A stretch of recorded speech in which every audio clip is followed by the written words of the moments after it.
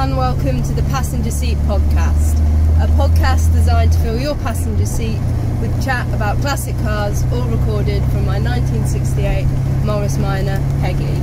I'm Becca, and today I'm out doing a couple of post-Christmas errands. Peggy was very low on fuel, so we've just picked up some fuel for her, and now we're just popping to pick up a few bits to be able to use one of my Christmas presents. I was really spoiled and was given a pressure washer with a snow foam attachment by my partner Jamie for Christmas. So I'm going to pick up a few cleaning products so that I can make good use of that in this weird gap between New Year's and Christmas, so that she goes into the new year a lot cleaner than she currently is, thanks to bombing down the A1 last week where she got absolutely filthy.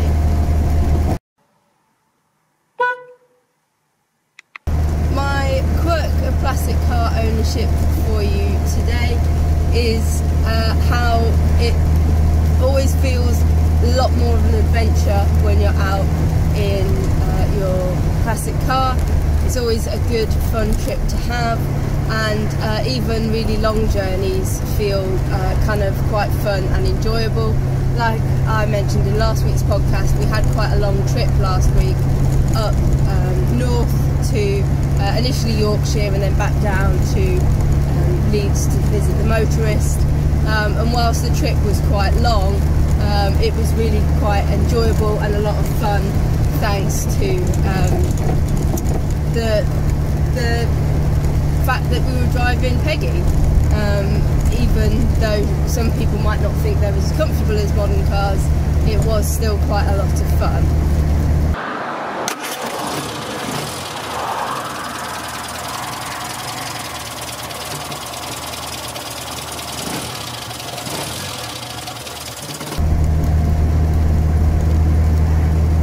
Today's podcast you might be familiar with if you've been following me over on Instagram, Twitter and Facebook.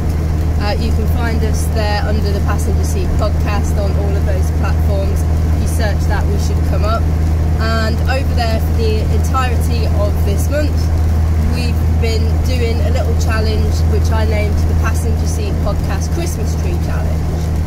And what that's involved is me trying to get as many photos as I can, starting with the last weekend in November all the way up until Christmas Day, of Peggy next to some Christmas trees. The Christmas trees didn't have to be kind of official village Christmas trees or anything. It was just a Christmas tree, and the idea was that I got as many kind of festive photos as I could of her. I couldn't repeat the same tree, so if I drove past the tree twice, I couldn't stop and get another photo. But other than that, I was able to repeat some of the trees that I'd done last year, and just generally have a bit of fun when I was out and about in Peggy this year. Like I said, I did do this challenge a little bit last year, not really to any of the same extent. Thanks to lockdowns and things like that, I wasn't able to get out in Peggy quite so much. Most of the trips that I saw a Christmas tree on had to be essential trips, and I was working from home and all these things, so really I think I only got 2 Christmas trees last year, so it wasn't a big number for me to have to try and beat this year, but I well and truly went over that. So today's kind of podcast is me talking about some of the trees that I managed to get, giving you kind of an idea, if you live in, I guess, a similar area to me, what trees might be good for you to check out next year if you'd like to get a nice festive photo of your classic car next to a Christmas tree.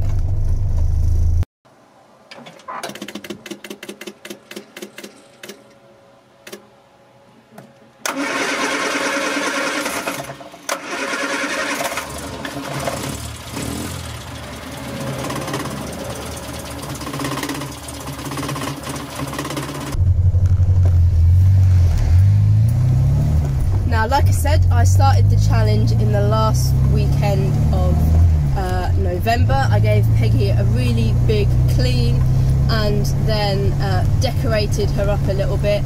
and had some errands to run actually towards Stamford, and I think I recorded a podcast on that trip actually on the way there. And once I'd done those, I started the challenge on the way home. So my very first Christmas tree was the Christmas tree in Stamford. It's one that I'd noticed last year but hadn't been able to get close enough to get the photo. If you're familiar with Stamford, it's kind of the one in the market square down near All Saints Church. It was a very lovely tree. The square there is always lovely decorated, and it was just really nice to see. I really liked that tree, managed to get a really nice photo of it, and then started to head a little bit of a convoluted way home to try and pick up some more trees.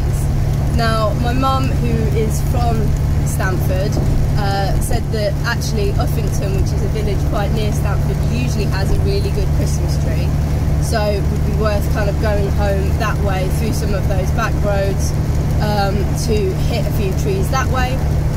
So we went to Uffington, and because it was the end of November, their tree wasn't actually up yet, so we found a tree, myself and Peggy, on the end of somebody's driveway, two very lovely trees that I managed to quickly park up, jump out, take a photo to kind of tick Uffington off the list, and headed on to the next tree.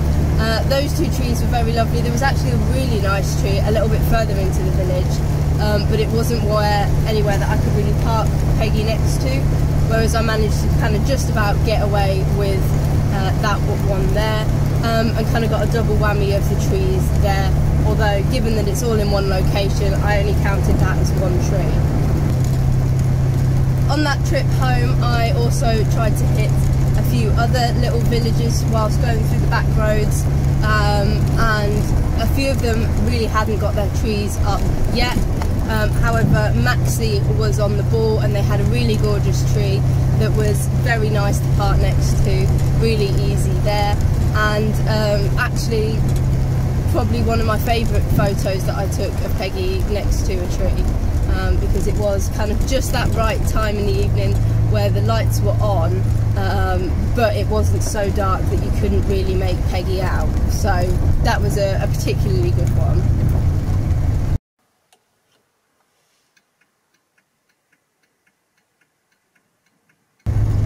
The next opportunity I had to catch a tree was actually on my way home from work, and it was a tree that I'd managed to get last year, and that is the tree in the centre of Whittlesea.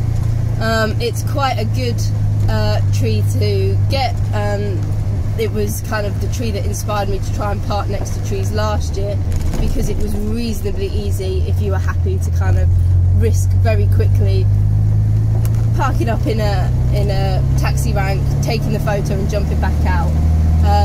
And it was a very lovely tree. Last year you get some other kind of Christmas decorations because it's in the square as well, and it works out really quite well. After that, I didn't get another chance until the Friday night of that week, when Jamie had his works Christmas do. So that was a couple of towns over. So we took Peggy so that I could catch a couple of Christmas trees, hopefully, on the way home. I stopped off in St Ives, which had a fantastic tree, really good for parking next to, and also, whilst I was very briefly parked up, I was able to have a nice chat with a gentleman who had just come out of one of the pubs in the town about Peggy, so that was quite nice. And again, I hit that tree really at the perfect time to get a really nice photo of her. I also tried another village that I knew had had a tree the year before, and that was Houghton. However, whilst their tree was up, unfortunately it wasn't quite lit then. They hadn't had their light switch on yet, so I didn't really get that photo. Also, there was a lot of cars parked around it, so I didn't get that photo, and I hadn't had another chance for the rest of the month to go back and get that photo, because I've just been so busy. So a bit of a shame there that we missed out on a tree that quite easily could have been got. However, it means that there are lots of trees that I could possibly redo this challenge and try and better myself next year. Also on that trip home, I managed to hit Ramsey St Mary's, where a house had a very lovely 2 Christmas trees in their front garden that I was able to kind of, because it was quite late, park up alongside, get those photos before heading home. So quite a good collection of trees so far.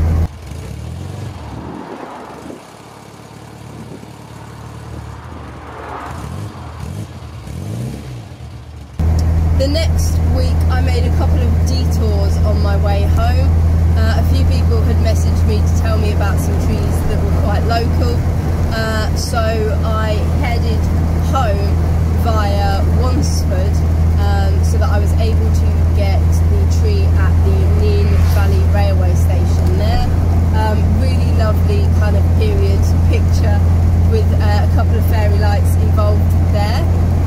I also managed to go home via Stilton, another lovely little village alongside the A1, where one house had an absolutely spectacular display of lights in their front garden, raising money for the air ambulance locally, and it was a really gorgeous display that I put a couple of pennies in the pot for, and got a really fantastic photo of Peggy outside. I think it was about this point I realised that there was a night setting on my phone, so I was able to get a couple better pictures for some of the lights there, and some kids that were visiting the house to have a wander around some of the back of it were pretty pleased to see Peggy all dressed up in her tinsel and fairy lights, etc. Also on that trip home, came home via Holm, a lovely little village a little further off and on the other side of the A1, and again somebody had decorated a gorgeous big tree in their front garden that I managed to get a photo of, and also a very wet foot because there was a gigantic puddle as soon as I stepped out of the door. So that was kind of that trip out. I did really enjoy having a little detour home because it's often very tempting at this time of year to just get home as soon as possible because it's dark and miserable. But actually that was a really nice drive. I had a lot of joy coming from seeing those Christmas lights, and made a bit of a change of my commute. The next opportunity I had to get some more Christmas trees was after my own work's Christmas kind of meal. We went to a little restaurant in Peterborough and exchanged our Secret Santas with our little department, and then I was talking about some of the stuff that I'd been doing with my car because they'd all received Christmas cards with Peggy on the front of. And because they all lived a little bit more locally, they knew of a good couple of trees there. So there was a house at Longthorpe that I drove to initially. They weren't lit up first, so then I went somewhere else and then came back. But the house again was lit up pretty spectacularly for Sue Ryder's Thorpe Hall hospice that is quite local to Longthorpe. And this garden was absolutely spectacular, proper walk-through situation.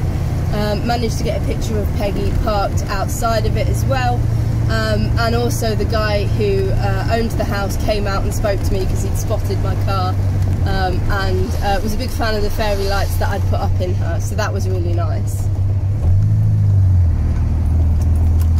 When I was waiting for Longthorpe to light up, I popped across to Werrington Village, again another tree that I'd been told about at that Christmas lunch, and was detouring home via, and this tree was beautiful. Werrington Village is really gorgeous anyway, but the tree was ideal for getting a photo next to, because it was kind of off a little slip road as well, so worked out really well for a photograph there. Another favourite of mine, I think, that one, although I just love Christmas trees and I love classic cars, so I'm a big fan of most of the photos I took, to be honest.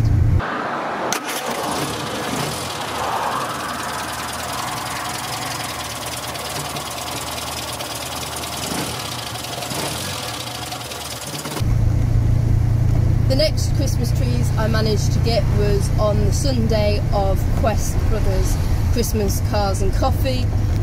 We decided we were going to go and grab a bit of lunch afterwards, and that meant that we were driving quite close to Spaldwick, which my dad had actually spotted a really gorgeous house there, really beautifully done up, and it's actually a picture that I've used for a thumbnail on this podcast. So I was really glad to get that picture because it was a really lovely house, and again to get it during the daytime because there wasn't as many kind of lights involved in their decoration, which was quite nice. We also, whilst we were out that way, managed to do the Christmas tree at Kimbolton, another gorgeous village, and whilst we were there we actually spotted a couple of other classic cars that were out for a drive, because it really was a lovely perfect day where it wasn't too cold, there wasn't any salt on the roads, and quite sunny really, so it was a perfect day for getting your classic out during winter, all things considered. So those were two good trees to tick off. I also managed to do a detour another day on my way home from work, I think it was, where I went via Chatteris. Chatteris had some lovely decorations up throughout the town, and actually had two Christmas trees, but one of them was particularly easy to park next to and meant that I could get some other lovely photos of kind of Peggy parked in quite an old little town with some lovely little festive decorations up. So definitely recommend that Christmas tree if you're looking for one in the area.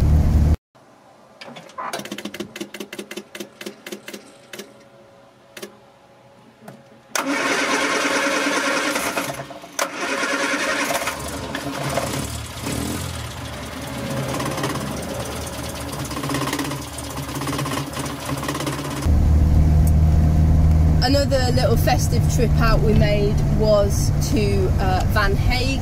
The garden centre there was something that we kind of look forward to going and having a look around garden centres at Christmas anyway, but we won that cream tea there thanks to dressing up for children in need. So we took Peggy along and been told that there was a Christmas tree there, and they were right, very nicely manicured Christmas tree for us to manage to get a photo by, and it was reasonably easy because it was in the car park, but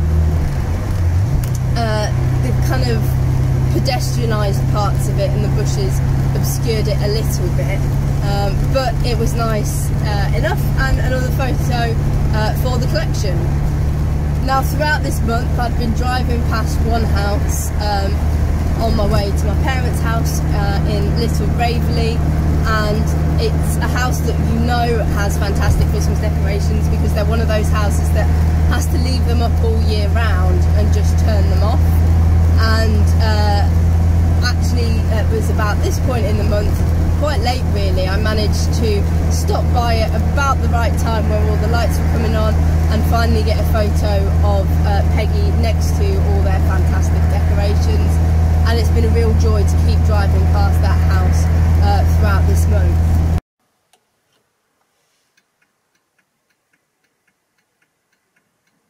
Now again, after a Christmas dinner, this time with the Singer Owners Club, talking to some friends that we had there that know the area reasonably well, they were able to let me know of some other good Christmas trees in the area, and I had a day before we did our big trip up north, so we made a little trip out to give Peggy, I guess, a warm-up run for the next day, and got some trees.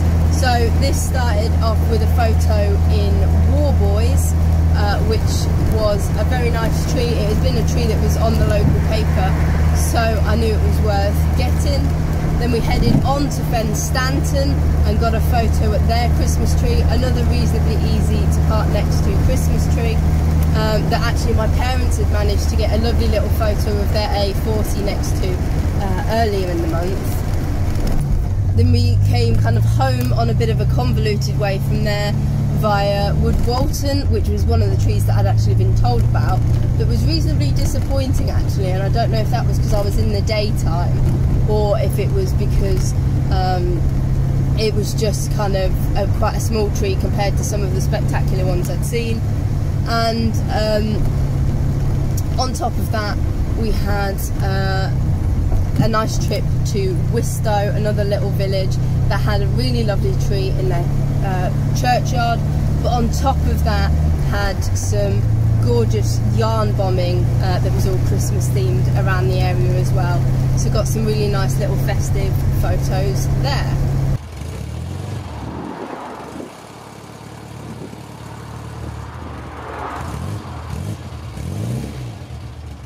And then I was hoping to kind of hit quite a few trees on our trip up north, but we always seem to be kind of in a little bit of a rush to get to places, so it meant that actually we didn't get to stop that much. We passed some really nice ones on our way past York and things like that, but we just did not get that opportunity to stop really because we were so busy going on. And unfortunately I was hoping kind of the motorist might have an outside tree that we could have parked next to, but all their gorgeous decorations were inside, so I didn't actually get any trees on that trip, which was a shame. We spotted so many lovely ones, but there wasn't really the option to stop.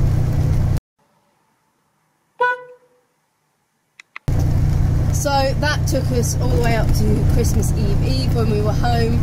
We spent Christmas Eve at home, and then Christmas Day we were out visiting family.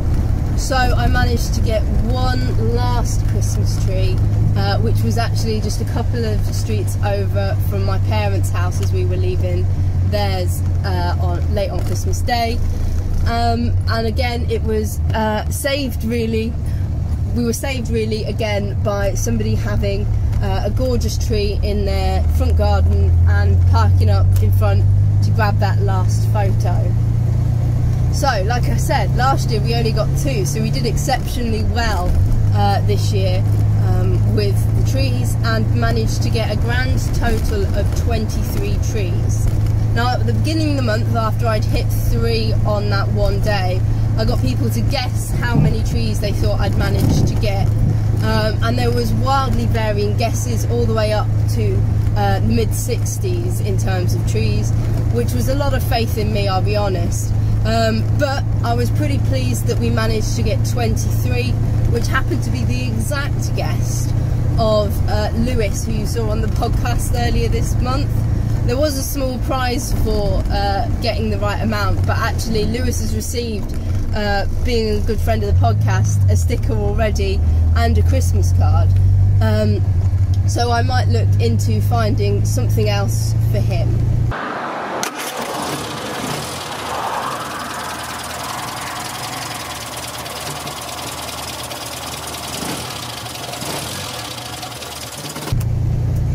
But that is the end of my kind of festive podcasts for the year. I hope you've enjoyed them. I hope you've enjoyed, if you're watching on YouTube, some of the festive decorations we've got up for Peggy, and that you've had a lovely festive period and maybe had a chance to get out in your classic car either on Boxing Day this week, or you're going to take it out on New Year's Day later.